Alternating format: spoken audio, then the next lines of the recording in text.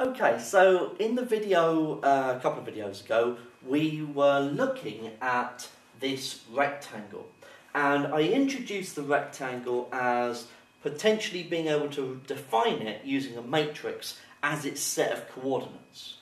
So I could say that this is 0, 0, 0, 2, 1, 2, and 1, 0.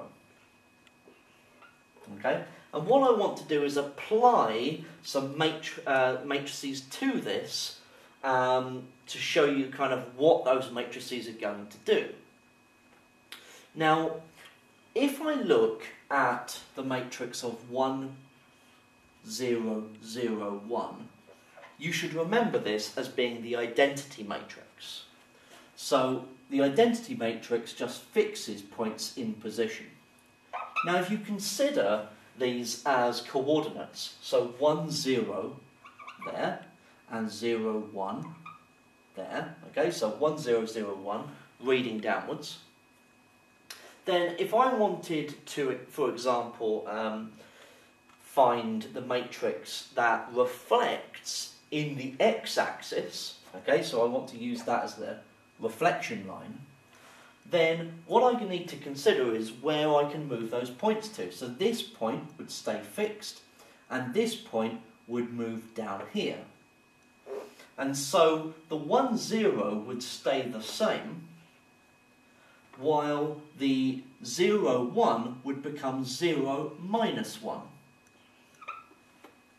So if I apply this matrix to this matrix, then I should find that the rectangle is reflected in the x-axis. So let's see what happens. 1, 0, 0, minus 1. Applied to 0, 0, 0, 2, 1, 2, 1, 0. So I have 1, 0 times 0, 0, so I just get 0. 0, 1, I'll do the top row first. 1, 0 times that, 1, 0, 0, 1, 0, so 1, 1, 0 times that is 1, 0 minus 1, 0, 0 minus 1, so minus 2, 0 minus 1 there is minus 2, and 0 minus 1 there is 0. So I now get the coordinate 0, 0, I get 0 minus 2, so that's minus 2, I get 1 minus 2, and 1, 0. So you can see that the rectangle has been reflected in the x-axis.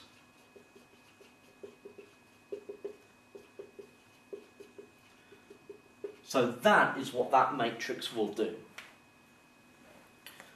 Now, if you wanted to reflect in the y-axis, then what we would find is that this point would remain fixed, but this point would flip over and get reflected. So actually, the 1, 0 would become minus 1, 0, and the 0, 1 would stay fixed.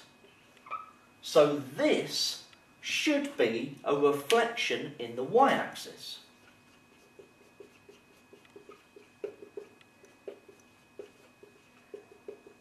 Okay, so that is what is happening there. And you can apply that matrix to that matrix there, and you should find that you get a rectangle over here now. Okay, so that's what should happen. Now, last but not least, we have maybe a reflection in the line y equals x. Okay.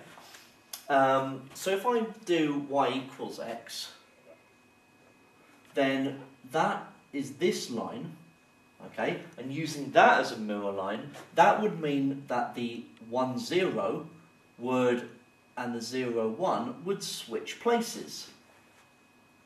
So 1, 0 would become 0, 1, and 0, 1 would become 1, 0. And so this is the matrix I'm looking for. That's a reflection in the line y equals x. Okay, and you could have a go and see what happens. Of course, I did say that was last but not least, but then I was forgetting y equals minus x.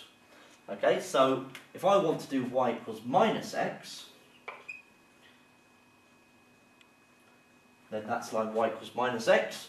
I have my 1, 0, which would get reflected down here as 0 minus 1. So 1, 0 becomes 0 minus 1. And 0, 1 would become minus 1, 0. And so that is the matrix that will be a reflection in the line y equals minus x.